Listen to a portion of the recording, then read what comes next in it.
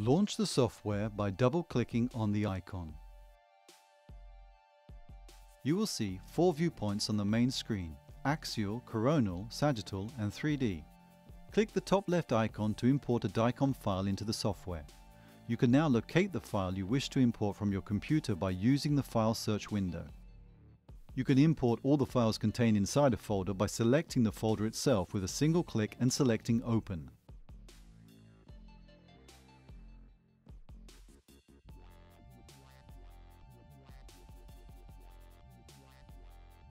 The new window will allow you to preview the chosen file. The cursors will allow you to rotate and resize any unnecessary portions of the file. This action is useful as it allows your PC to work faster. Care must be taken not to cut out any portions useful for planning or for creating the template. Once the operation is complete, click OK to proceed with the import. Hold down the left button on the mouse and move it to display and rotate the objects in 3D. By using the Cut function, you can redefine and cut out any excess portions by clicking on the display itself to form the area you wish to eliminate. The function can discard either the interior or exterior of the selected area. To zoom in or out, hold down the right button of the mouse and move the mouse up to zoom in and down to zoom out. You can vary the preview method in the volumetric display according to your preferences or needs.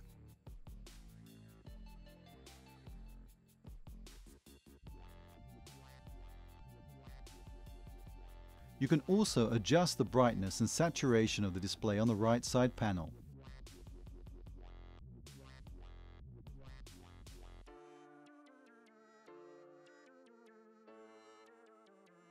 The Panoramic Curve icon activates the display and generation of a panoramic curve.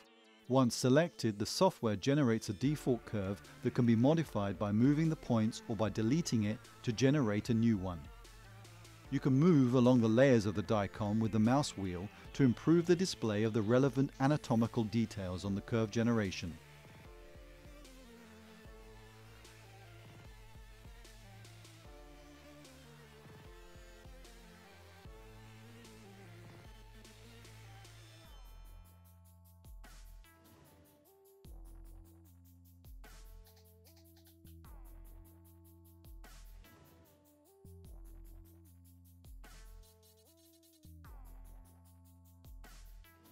Double-click to complete the curve drawing operation.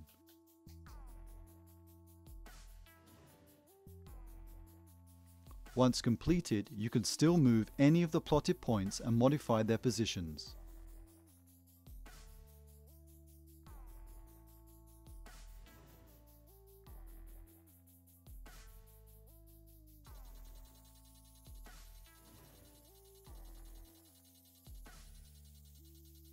The icon on the bottom right controls the management of the curves by eliminating any unnecessary ones.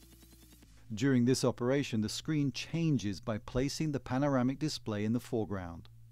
You can always return to the classic display at any moment by using the button on the left panel of the screen.